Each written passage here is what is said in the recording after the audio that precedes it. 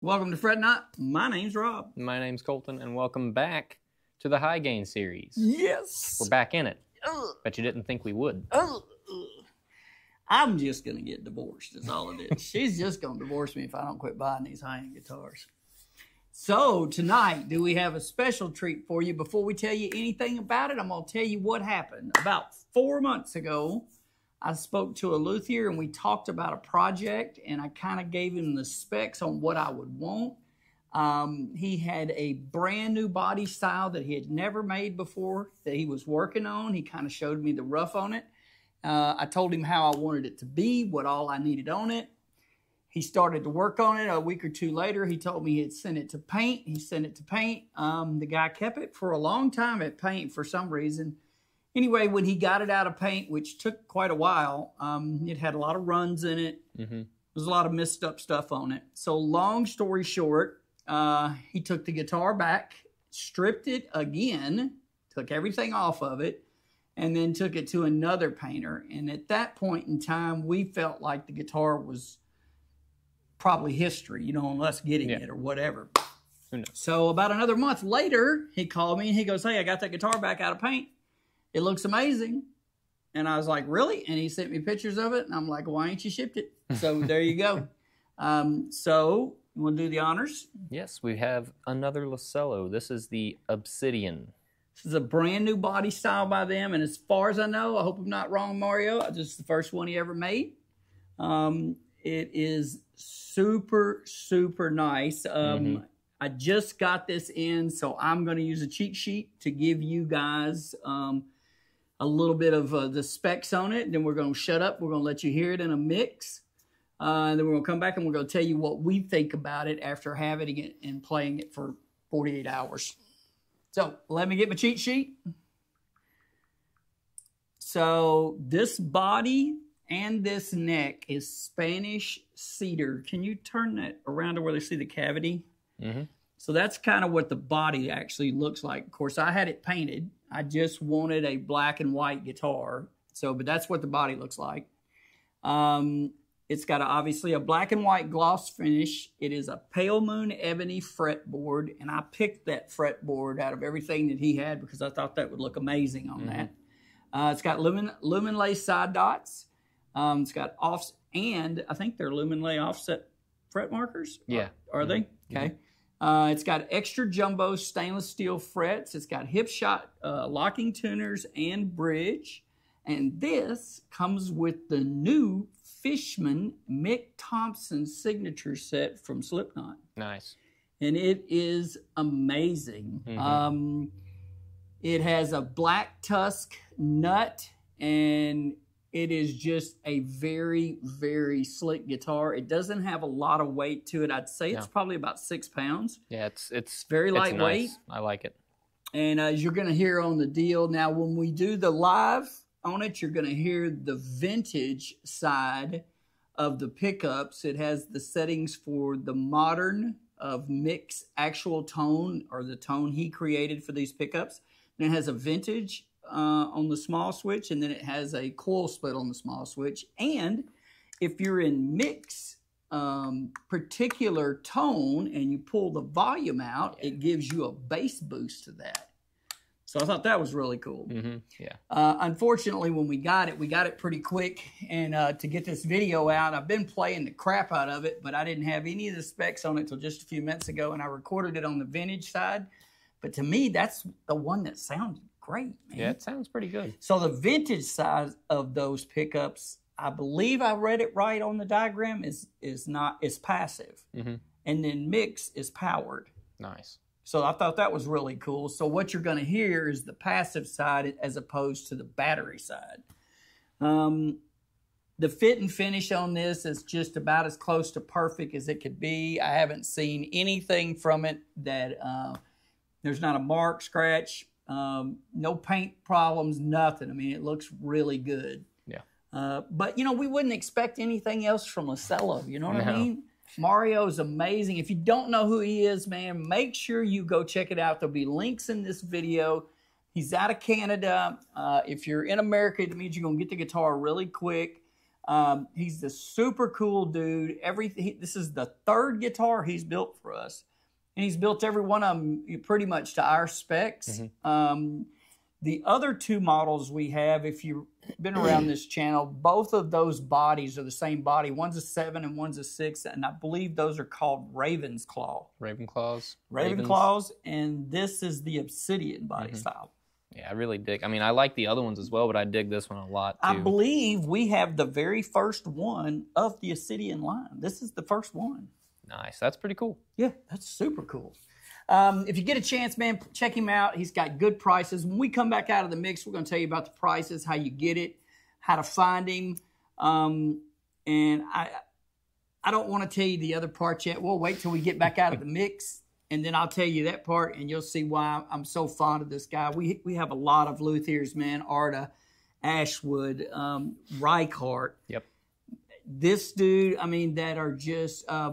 BHI, man, they're everybody that we buy from that's not a huge company, that's a single luthier, they're just amazing people, man, because, you know, their whole business depends on every guitar they send out. They're not like, next week you're going to see a video and you're going to get to hear me rant about a big box builder. But anyway, we won't do that tonight because this is the high gain series. It ain't got nothing to do with that. Yeah. So what we're going to do right now is we're going to shut up and let you hear these Mick Thompsons in the mix. We'll be right back.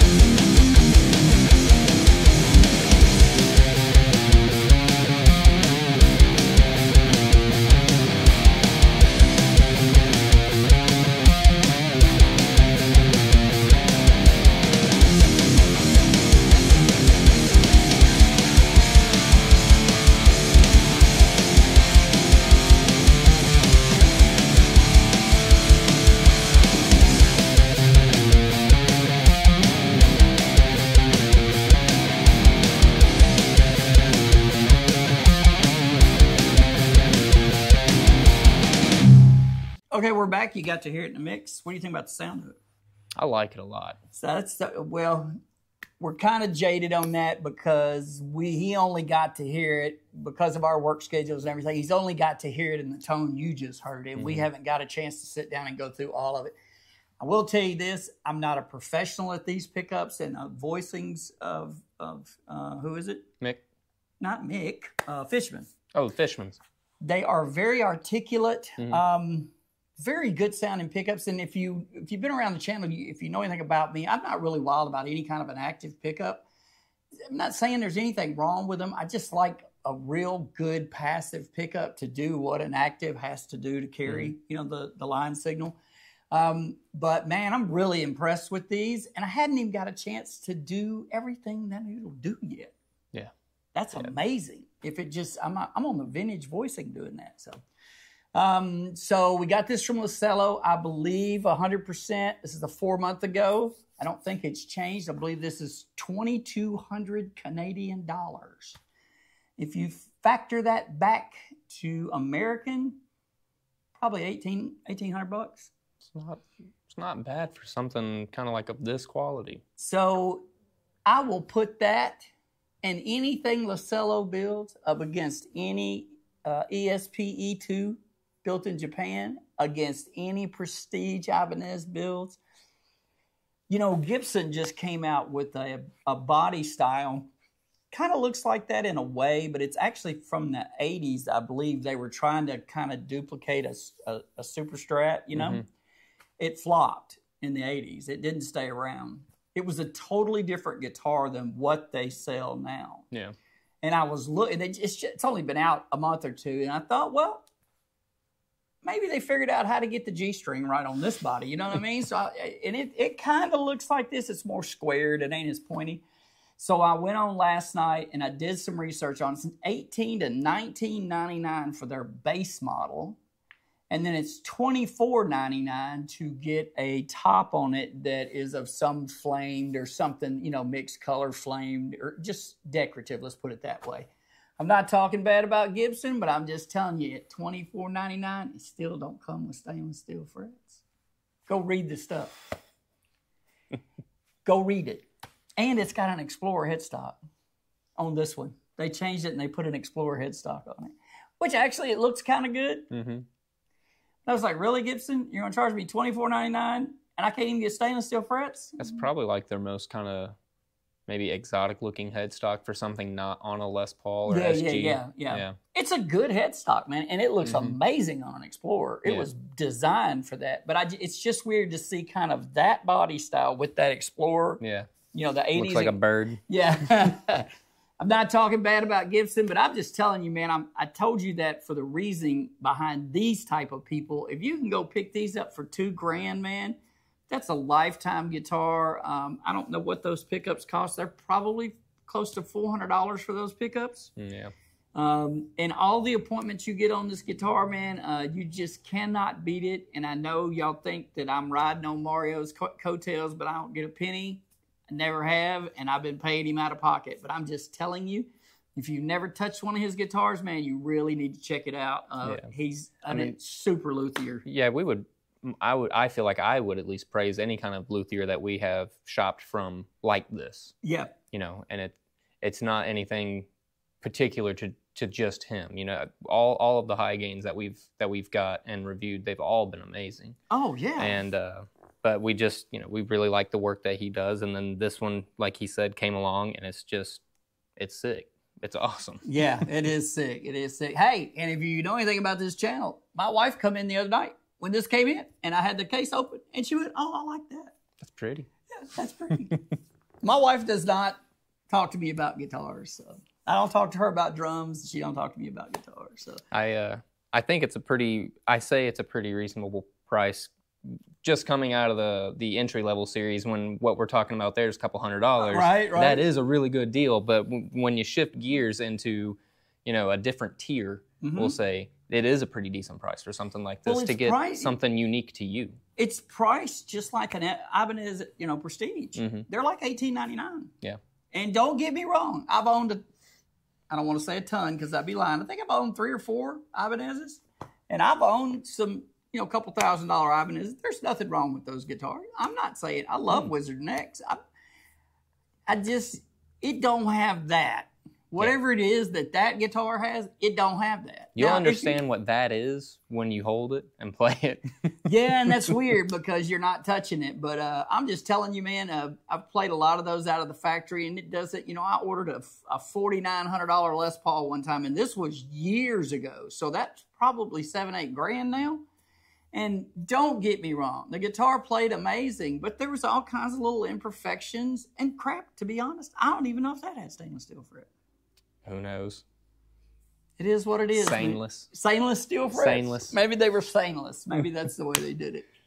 So make sure you go to the links, man. Even if you can't afford one of these, go check out his page. He's on Facebook. He's on IG. I'm going to put all the links in there. Just go look at his stuff, man. He's got a ton of guitars he's made. He's not as popular in America. We kind of caught him by accident about a year ago. Yeah. And this is the 3rd one I've ordered, and all 3 of them, I sent him money in the blind. Now, the first one, I'm just like you going, I don't know what I'm going to get back. But after I seen the quality of the first one, I'm like, yeah, what do you want? Here, just make me a guitar. That's how good of I feel like he is. But, you know, all of our luthiers so far, the ones that we have clung to, Reichhardt, Ashwood, Lacello, BHI, Arda, those are single luthiers, man. They build everything from scratch, and if it ain't perfect when they send it out, they might not have a business tomorrow. Yeah. Their name goes with it. Yeah, you know? And so that to me, that's worth that money, because a lot of times that stuff coming off a factory line, you may have 12, 15 different people working on that guitar, and one may, you know, maybe somebody shot his dog that day. Maybe he didn't feel like doing it right, you know? Yeah, I mean, I hope not. Yeah, Maybe he just spilled his coffee on the way home. Right, or something. You never know. I just feel like these have more soul. And this particular guitar, man, he told me about this body style. He sent me a picture, and he goes, I've got this that's in the works, man, but I don't have anything right now. And I'm like, dude, what's that? You know, what are you going to do that out of? And he said, it'll be out of Spanish cedar. And I'm like, well, I know you're going to kill me because you're kind of a wood guy, but would you paint it? Yeah. He goes, you don't want to paint that? I said, yes, I do. Yes, I do. I don't have very many painted guitars, but I just wanted one like that. Mm-hmm. I think that's mean. Yeah. It's very aggressive. All right, guys, listen, we are humbled. We appreciate you. Keep in mind, our memberships are up on the bottom, right up under the video, man. If you can get in on the memberships. We've slacked over the last couple of weeks. We've only did 1 or 2 things for the members, but we're about to start back because of moving and everything. It's just been psycho. We've had to change locations. It's been crazy. But stick with us. Yeah. We're about to put some more stuff up. And we've just met some more people that are going to get involved here real soon with the Meet Your Maker series. Yes. We're going to have some luthiers. We're going to have some guitar builders. We're going to have manufacturers. We've got a new luthier that we just commissioned, or we're about to commission in the next day or so, to start a new project for us. And I think we're going to take you guys along with us on that. We're going to let you meet him, sit down and talk to him. We're going to show you all the woods that we picked out. And we're going to kind of keep you guys with us as we go through that process till it's finished. Yeah. Because he's a little more local to us, and we can take the time to go to him and kind of film. So I think it's going to be a good deal, man. Yeah, I think it'd be really cool. Make sure, no matter what you do, if you play guitar, man, make sure you go check this guy out, man. I wish he has a huge following in Canada. A lot of bands up there play his guitars. And I know there's a lot of people in America that play them, but it's just not a household name yet. Not yet. But I'm telling you, if you put one of them in your hand, this is the 3rd one I bought. And I didn't need any 3 of them. But if you own one and he makes one, you'll want another. Yeah. All right, guys. Listen, we're humble. We appreciate you. Make sure there's also a super thanks button on the deal if you just want to help give to the channel. It helps us keep doing this. We want to keep doing these reviews. We have the entry-level metal series. That's also one of our series. And on that, we just go out and find what we feel like is the best bang for the buck just on entry-level guitars that you can rock out on that are actually going to be decent and you're not getting a piece of crap in the mail. Yeah. We bring those in, review them. Sometimes we mod them for you guys, but every time we buy one of those, we give them away to the people on the channel. All right, guys, we're humbled. We appreciate you guys. And until next time. Stay tuned.